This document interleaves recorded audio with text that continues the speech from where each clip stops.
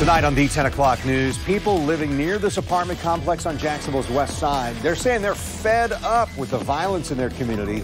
A double shooting sent 2 people to the hospital. And as it were, there was one young man that was running and yelling at the same time, and then there was 3 that were following him, and they were all, there was one with a gun, and he fired that thing off.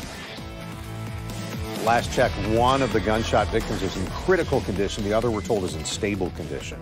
The shooting happened on Sophia Street in the Woodstock neighborhood near Commonwealth Avenue. News4Jax reporter Eric Avanier explains what led up to the shooting and why neighbors are saying enough's enough.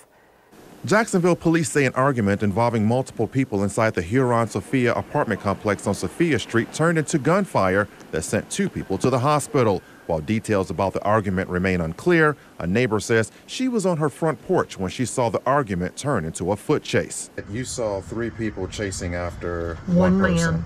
Yeah. Three people, 3 young men, and they were all chasing after one person.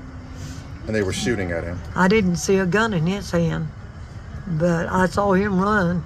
I heard him yell. And did you see them shooting at him? Oh, yes. Oh, I sure did. Can you describe that? Well, I mean, this boy's running like crazy, like he's a jackrabbit, you know, trying to keep out of line of that fire. And all he could do is keep running and screaming. And these guys are steadily in pursuit of him, and they got their hand out, and they're just steadily firing.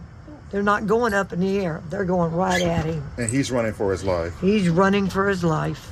Neighbors who live outside the apartment complex on the adjacent street say that they heard gunshots at 2 different locations. This is believed to be one of those locations.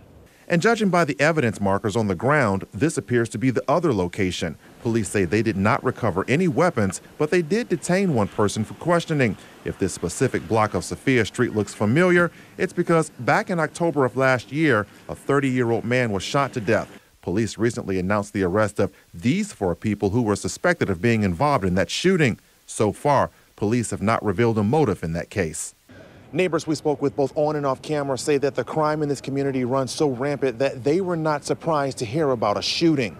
It seems like every day or every 2 days, we've got police presence again, and we've got somebody running from the cops or having a gunshot pulled on them or something.